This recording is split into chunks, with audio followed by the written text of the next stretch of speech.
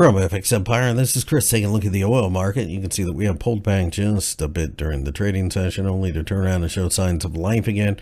I do think at this point, we're kind of hanging around waiting on the FOMC, trying to figure out what they are going to do.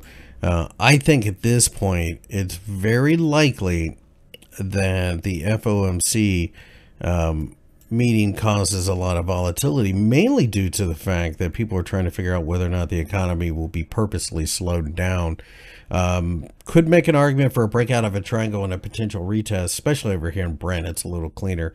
So we'll see. We could get a pop. I think we're probably more range bound in the short term. I just don't think that we're suddenly going to explode to the upside, at least not until we get through that announcement and any press conference afterwards.